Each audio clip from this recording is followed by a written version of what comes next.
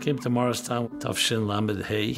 There was a certain excitement, dorming. It was the first time I dormed away from home. My first impressions were that it's a very big campus. Outside is surrounded by lots of green grass and trees. I wanted to go to a place that was a little more quieter, a place where you can study without any outside interruptions. When I entered into the Zal downstairs in Tiferes, I saw some really serious learning. And then I accidentally went upstairs to Tomche, and I saw so many friendly people and very interesting learning and nice rabbis.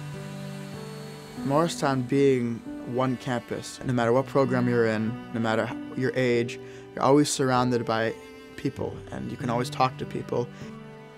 It was small, and there were just a half a dozen bedrooms upstairs. But for 15 Bachrim, it was a very intimate space. A group that was very much united. I remember the Seder Nagunim. We would sing songs as Shabbos entered, the beginning of Shabbos. It was beautiful. Of course, Seder Chassidus, all the nostalgia comes back. Every time we would finish a Maimer or a Sikha, I would have this shtick to go to a Melech.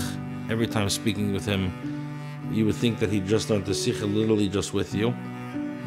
In order for any individual to be able to have an impactful day learning Gemara, you have to be able to interact with others. And those interactions, while they started out on an intellectual level, they developed into an emotional interaction as well. I had a classmate, Mendel Schneerson, and it was Hanukkah, if I recall correctly. So Hanukkah had also a particular warmth because he went to light candles.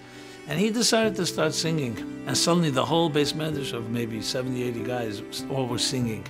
It was just so beautiful, it was spontaneous. So the special thing I picked up here was really, I think, the ability to go halacha l'maisa, to go from the Gemara, take it all the way down to Shulchan Aruch. There's something we can practically apply to yourself and to daily life. But Rabbi Shapiro taught us, sometimes a task could seem very big and daunting. You break it down and you look how much I accomplished so far. It gives you the koyach and the excitement and the encouragement to keep going weiter. I could finish an entire Masechta, and not only one Masechta, I could finish two. So that's something that really showed me what talents I have if I put myself to it with the helps of the teachers. Truly, we did not waste a minute between Farbrengens, between Shiurim, between Chavrusas, between working on the Haaretz Atmimim, before giving out a kovetz. It's one thing to learn Chabad Chassidus, it's another thing to learn how to live it.